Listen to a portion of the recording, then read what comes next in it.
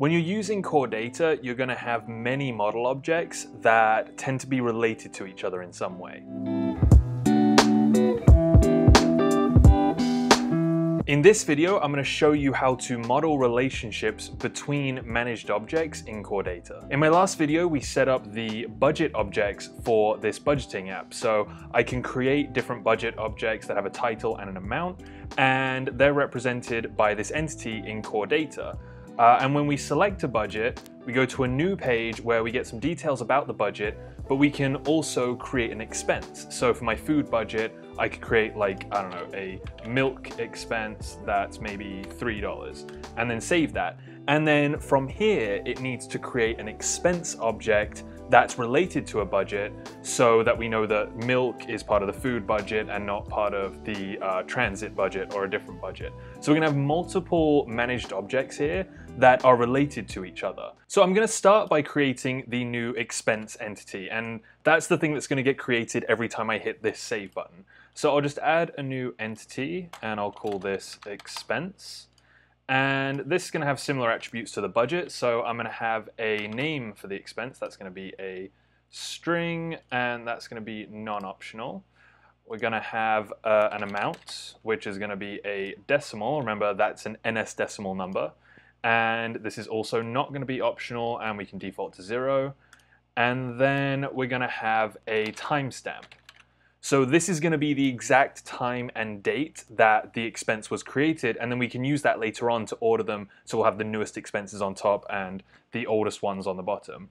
So this is just going to be a date type, and again I'm going to make that non-optional, and I'm not going to put a default or minimum maximum date here. I'm just going to leave everything unchecked there. So now in my expense view controller, that's this view controller right here, when the save button is tapped, so when I tap that button there, we're going to grab the information from these text fields, and we're going to get the budget that was passed to this view controller. So in this case it's the transit budget, in this case the food budget. So given the current budget, the the expense name and the amount, we want to create a new expense object and then save that to core data. The expense object has an amount, a name, and a timestamp, but it also has a budget. So an expense is related to a single budget. A budget can have many expenses. So my food budget could have unlimited number of expenses, unlimited number of items that I buy using that budget. But an expense will only ever exist on a single budget. So we have a relationship here where a budget can have many expenses and an expense only has a single budget. And we can think about this in pretty much the same way that we would think about cardinality in a relational database. Think about if it's a one-to-many or a many-to-many relationship. We don't need to create any tables here or think about the database in a concrete way, but we can think about the relationships in the same way. And then when we want to create these relationships, we can just come to the relationship section here, click the plus button, and this will create a new relationship. So from the expense, I want to have a budget property, and this is going to be a budget object. So my expense will have a property called budget that is just a single budget object. And then from the budget side of things, so we create the relationship on both objects, we create it in both directions. I am going to create a new relationship. I'm going to call this expenses, because it's going to be multiple expenses.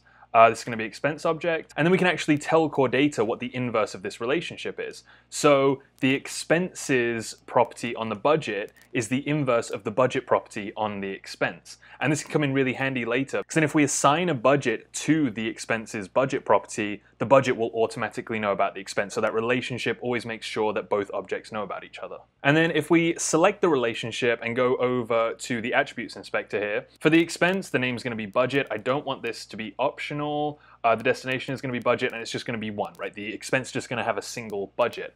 But if we go over to the budget now and click on this field, on this side it could be optional, maybe there are no expenses for the budget, but then this relationship is too many. So my budget is going to have many expenses, and from the expense, this is just going to be a single budget property, but from the budget, this is actually going to be an NS set of expenses, and that's just a container that can contain many objects, kind of like an array. And if we come down here to the bottom right, I can change the editor style. And this is cool because we get to see a diagram of the different entities and how they're related to each other. So here's the arrow representing that relationship, and then here's all the attributes. So this is just a nice visual representation of the entities. And now that I have this set up with the relationship and everything, I'm going to go back to the expenses view controller and I want to create that new expense. But I'm using that data manager object to create the objects, just like I did with the budget here. So I'm going to do the same for the expense. I'm going to create a new method. I'm going to call it expense. And then I'm going to accept the attributes that I want to assign to that expense and then return that expense from here. So I'm just going to let this object manage the creation of the expense object.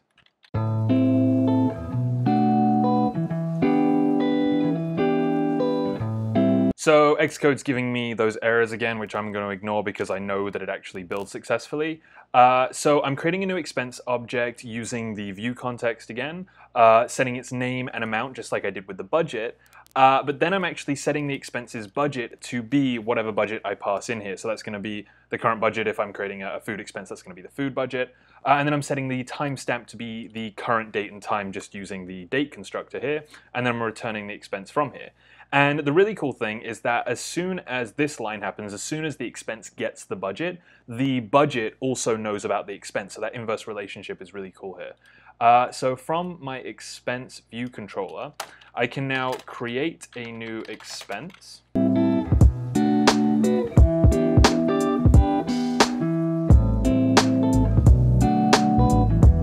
So I'm just creating the expense using that data, using the name, the amount, and the budget object. Then I'm appending it to this array of expenses, which is just an empty array right now. Then I'm going to reload the table view that's going to use the data in this array to actually present each expense. And then I'm saving that expense to core data. So similar to what I did before, but now I'm actually attaching the budget to the expense. I'm enforcing that relationship between an expense and a budget object. So now I'm just going to present it in the table view.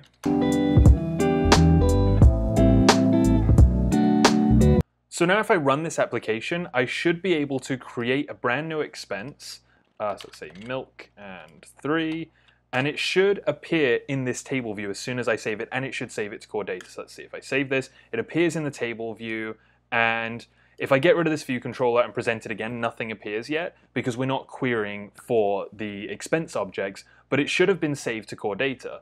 So what I can do, instead of creating a fetch request like I did last time, the budget here, the budget object that's passed in, has a relationship to all the expenses associated with it. It contains those expenses as an NS set. So the budget is getting passed to this view controller from the other view controller when it's presented. So when I tap on this cell, the budget gets passed over to this view controller. And then in the view did load, I'm actually using the data from the budget to present these little bits of information in the labels here. So all I have to do is grab the budget's expenses right there, and we can see this is a type of NS set. So we don't want it to be a type of NS set, we actually want it to be a Swift array of expenses. But I can use the property all objects on this set to get all of the objects as an array. Then I'm going to try and cast this as an array of expenses. And maybe I'll just put this in an if let all expenses. Then we'll set the expenses to be all expenses. So there's no fetch request going on explicitly. We're not having to say, get all of the expenses that are to do with this budget. We can just say, just grab the expenses property from the budget because that relationship exists. And this is kind of a cool thing to be able to do here. So if we run the application now, as soon as this view loads, it should just get all of the expenses. So if I tap food, there's milk. And if I put in another one, I don't know, maybe I get cereal to go with my milk. Maybe that's like $5, save that. Get rid of that view controller, and the next time it loads, it has all of those populated immediately, just using that property. And this isn't necessarily the best way of doing things because we have very little control over how they're ordered and which objects actually come back and how many, right? Like if we had 1,000 expenses and we're only presenting like what, 8 here, we don't want to get all of them. But for now, for the time being, this can just be a convenient way of getting it. And I'll show how to do this in a better way in another video when we talk about fetch requests. With this functionality working, I want to talk about the relationships again a little bit. Because when we create these relationships, there is something important that we have to think about, and that's the delete rule. So if I have a budget, and the budget contains expenses, so in this case my food budget contains 2 expenses, if I delete that budget, what should happen to those expenses? And if I delete the expenses, what should happen to the budget? So if I delete an expense, if I wanted to delete cereal, I think the budget should just not really care, nothing should happen. But if I delete the budget, what happens to the expenses? Do I delete them? Do I assign them to a new budget? What goes on there? So this is something important you have to think about when you're thinking about relationships. And the most destructive thing to do would just be to delete everything. If I delete the food budget, all of the expenses get deleted with it. This might not be the best option. You might want to have some sort of different thing. Maybe you have like a budget that's just a miscellaneous budget that you assign them to or something. The least destructive thing on the other side of that would be, so if we look here, the delete rule, I could say cascade, right? That's the, if a budget gets deleted, delete all of its expenses. The other side of that is deny. So if I try and delete a budget object that has expenses, it just won't work.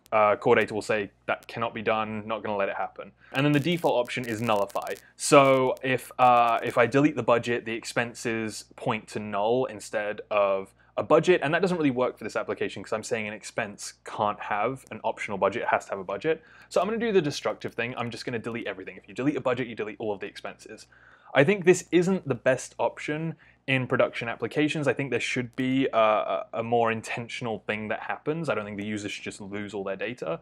But in my application, in this application, I want that to happen, so I'm going to set cascade to be the delete rule there. And that's where I'm going to leave it for this video. We've gone over how to create multiple managed objects in core data and create relationships between those objects. This app now has a budget that relates to multiple expenses and an expense that relates to a single budget. In my next video, I'm going to explain how to use NS fetch requests in more detail, so check out that video.